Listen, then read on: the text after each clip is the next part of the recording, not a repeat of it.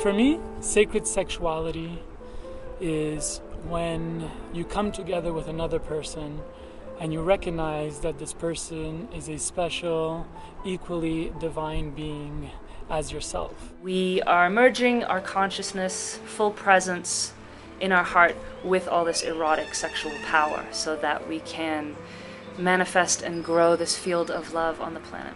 Conscious sexuality is a gateway to self-discovery and getting to know another person as we deepen in intimacy, in trust, and in love with each other. And it is through sexuality that you come in touch with your most personal needs, wants, and desires.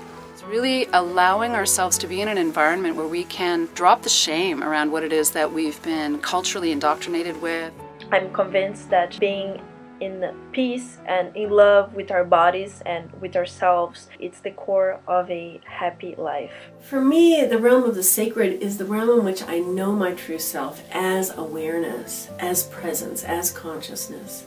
And then there's that realm of sexuality, of creativity, of that which brings forth new life. When we add like our heart and our spirit and we start to harness, that conscious energy into that sexual impulse, what emerges is profound. It's important for us to know how to use this energy consciously so that we can create a shift on the planet, so that we can bring more joy, more peace, more love, more happiness, more fulfillment to our lives and support others. ISTA has been hugely transformational in my life. The trainings gave me some of the core missing pieces for me on my spiritual path. It helped me heal my pain body and allow me to feel safe enough to really realize that I want to be alive.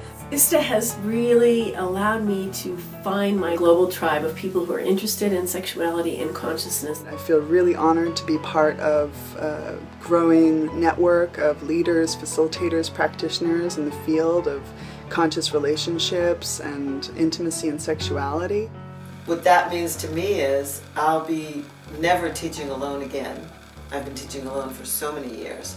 Now I know that there's a worldwide faculty of facilitators and trainers who are masters in the area of sex and happiness. We share ideas and practices and we evolve the conversation. It was through ISTA that I met Annie Sprinkle, Montauk Chia, Charles Muir, some of the most profound mentors in my life. The basis of the whole community is about creating communication.